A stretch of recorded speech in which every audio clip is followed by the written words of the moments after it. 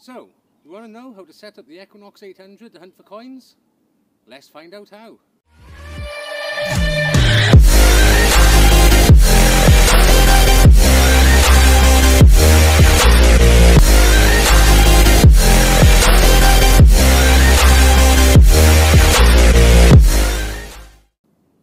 Welcome back to another how-to episode on the Equinox 800 from Relic Hunters Wales.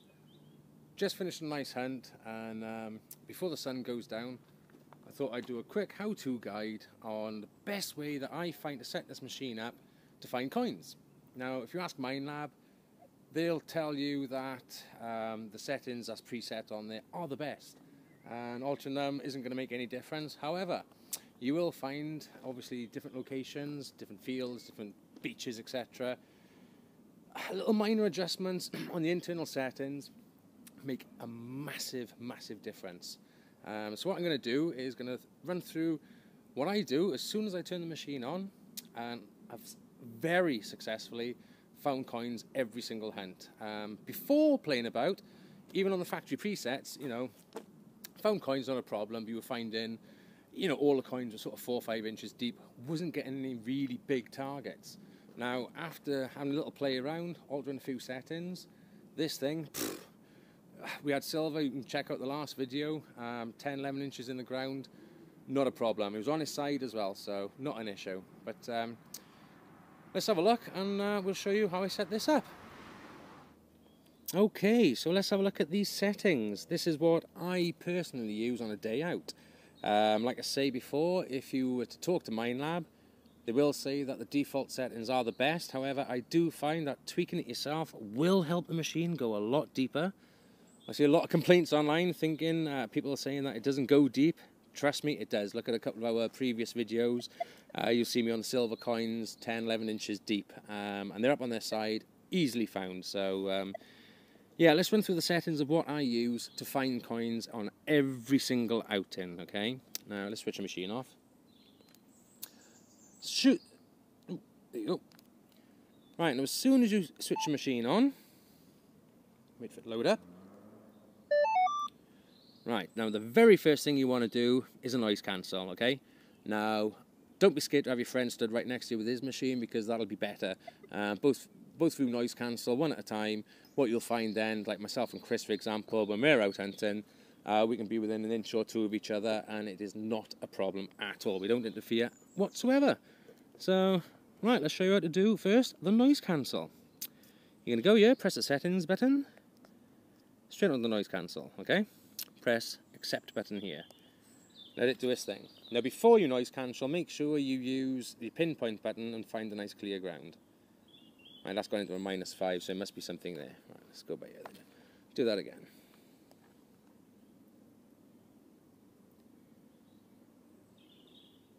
Yeah, it's a bit better. So once you've done noise cancellation, press the accept button, which is that button there, okay? Never press the setting button again. Always press this after you've done something.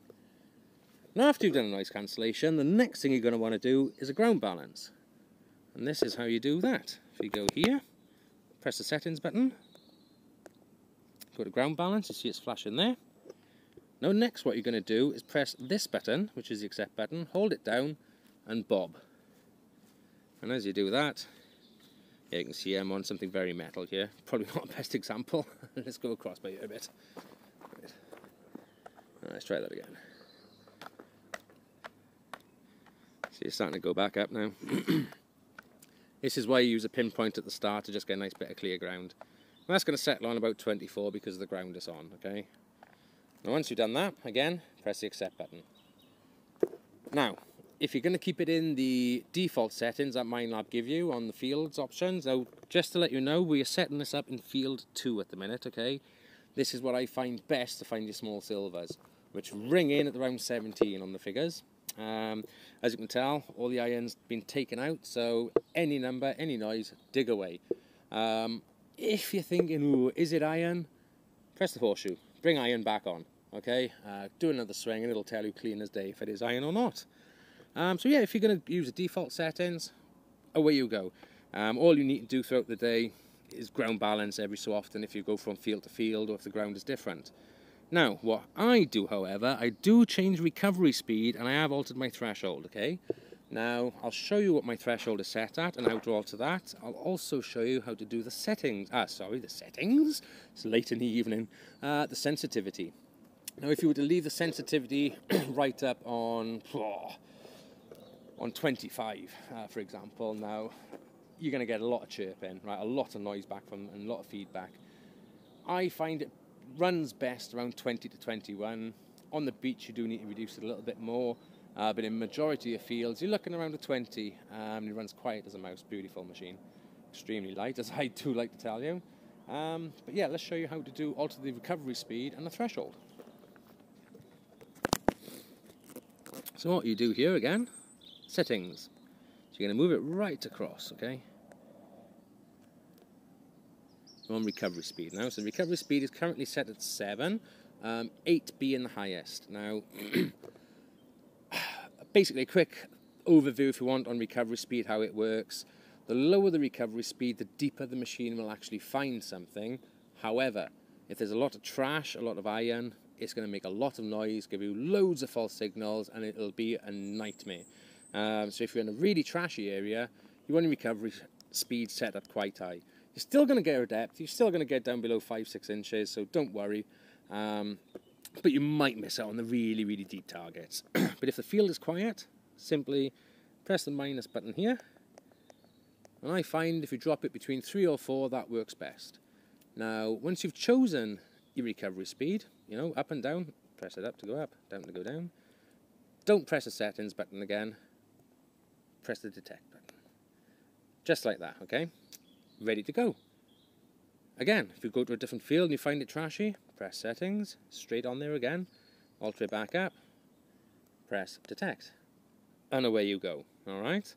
Now threshold, I set mine to 1.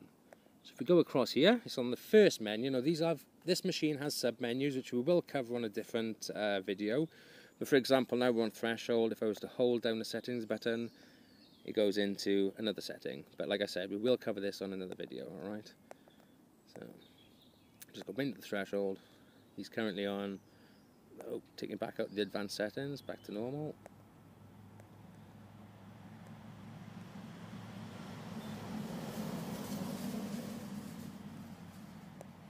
Just hold it back down if you're in that set sub menu, okay? So you can see my threshold is set on 1. If you want to alter it again, like I say, just press up and press down. Alright, I find 1 works best to get the deep targets nice and clear. When you're ready to go, again, press detect. Now, that really is what you need to do to this machine on field 2 option, like I said there. I set it like this. I go out, I find coins every single time. And they're not on the surface, they're a good depth. Like I previously said on our last video, silver 3p, tiny little thing, stood up on its side, like this, about 11 inches down. And yeah, you just couldn't fault it. So yeah, that's the basic settings really. It can be quite daunting when you first get the machine because there is quite a lot of sub-menus and the instructions aren't huge. But like I have said in a lot of the Facebook forums and whatnot, we are in direct contact with Minelab quite regular, and if there is anything you're stuck with, any questions, any technical things, let us know. We'll ask them back there and we'll have an answer back to you within a day or two, alright? If there's anything else you want us to show, obviously we are going to do this once a week. I say I'm here on my own tonight. It's quite late, see? But yeah, I am going to do this once a week, a how-to, in amongst all other videos. So if there's a guide you want to know, what do you need to know? Drop a comment below and I will do a video on there. Anything we can do to help, that's what we're here for. We're going to be at Detectival.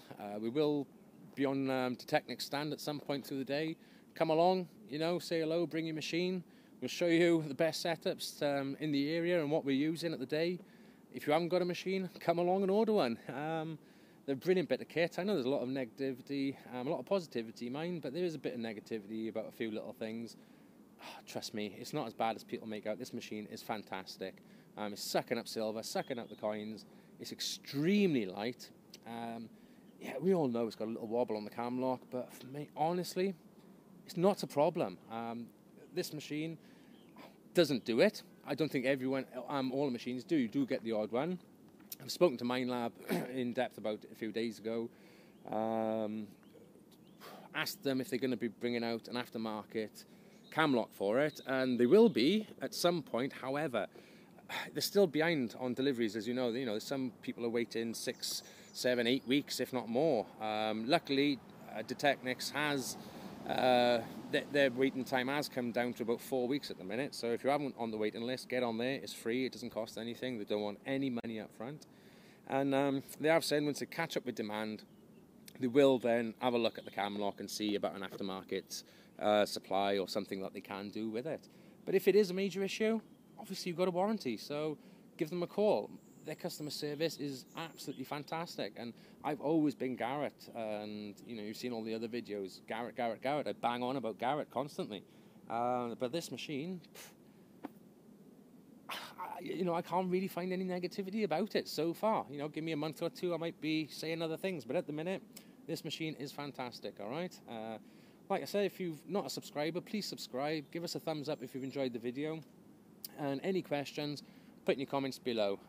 Check out the links below as well for the descriptions of where you can purchase this, where you can order it from today, and have it delivered literally within a couple of weeks, all right? No money up front. Also in the description will be a link to our Facebook channel and some other items. And don't forget, we have got another free giveaway coming up shortly, so keep a lookout for that. It's going to be in the next few weeks. But yeah, thanks for watching. We shall see you at the next dig. Yeah.